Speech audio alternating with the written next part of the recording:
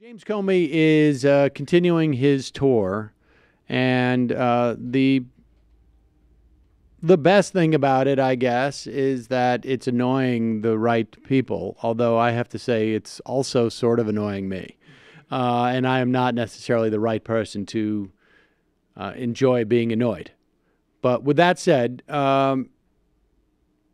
the most effective thing that James Comey, I think, is saying, and look, because here's the bottom line. I don't think there is a scenario where Donald Trump loses politically any more than he's going to lose. In other words, it's conceivable after he's president, he's going to go to jail. But, and I know there are some who say, well, we don't know for sure if a sitting president can be indicted or not. This president will not be indicted but for an act by the Republican Congress and then the Republican Senate. Now, that may change after 2018. You may have a Democratic House, maybe, unlikely, a Democratic Senate. But Donald Trump's not going anywhere. However, it is, I think, probably of some value to have James Comey out there saying the following. I don't think it's hugely valuable, but it's at least worth the minute and a half it takes to hear it. So here is an ABC News report on James Comey's expressing how the Republican Party has lost their way. TV. Comey told Stephen Colbert that President Trump's tweets attacking him are like a breakup that Trump can't get over. Comey has also been talking to ABC's Brad Milkey. Brad, good morning. Hey, guys. James Comey has said a lot recently about President Trump. But when I spoke to him one-on-one, I wanted to know how he felt about the Republican Party, because he used to be a Republican. And now he says emphatically the GOP has lost its way.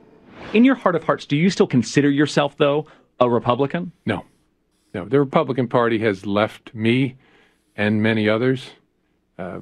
I need no better evidence than their new website, which I think is Lion Comey, maybe, attacking me. I just think they've lost their way, and I can't be associated with it. When did you see that change take place? Probably over the Trump presidency, and probably began during the campaign of 2016, came to the conclusion that these people don't represent anything that I believe in. He went on to tell me he still respects some Republicans, Mitt Romney is one of them, but he doubts that he'll be stumping for anyone on the campaign trail anytime soon. He says politics still gives him that icky feeling.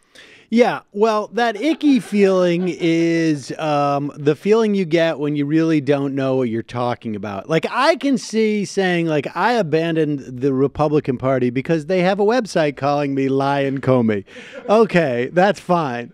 But to argue that there is something fundamentally different between the Republican Party in 2015 or 2016 as opposed to, say, 2014 or 2010 or 2009 is simply either deluded or it's just stupid.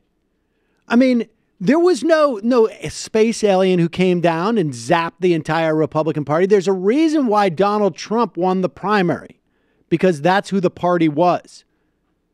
Mitch McConnell, in breaking those Senate rules, I guess, or customs or just norms, by not even holding confirmation hearings for Merrick Garland, had nothing to do with Donald Trump. The idea that the Republican Party would take someone like Max Cleland and multiple amputee or war vet and say that he's Osama bin Laden had nothing to do with Donald Trump. Lying the country into a war had nothing to do with Donald Trump. Starting a torture regime had nothing to do with Donald Trump. Cutting taxes for the wealthy and attempting to cut things like Social Security and Medicare had nothing to do with Donald Trump. Denying hundreds of thousands, millions of people Medicaid insurance had nothing to do with Donald Trump. What is different in terms of the belief set of the Republican Party in terms of issues? Now, granted, maybe now they're putting out websites saying Lion Comey, and they never did that before. But honestly, what is, I guess maybe the reason why he's broken with the Republican Party is because now they seem to be okay with some tariffs on China. Is that it? Is that what is that the big break? I mean, honestly, if anybody can point out, I'm sorry. No, Bush slapped tariffs on China too in the lead up to 2004. People don't remember that, but he did the same thing. I mean, what is it that James Comey? I mean, maybe we'll just wait. Plausible concern that the current leader of the Republican Party was peed on by Russian hookers. I mean, look, that's fair enough. It would be useful if he would say, you know, part of the reason I felt so pressured to make that dumb decision about making that announcement about the investigation was because there was a rabid party, and it's insane. And well, that's the other thing, is that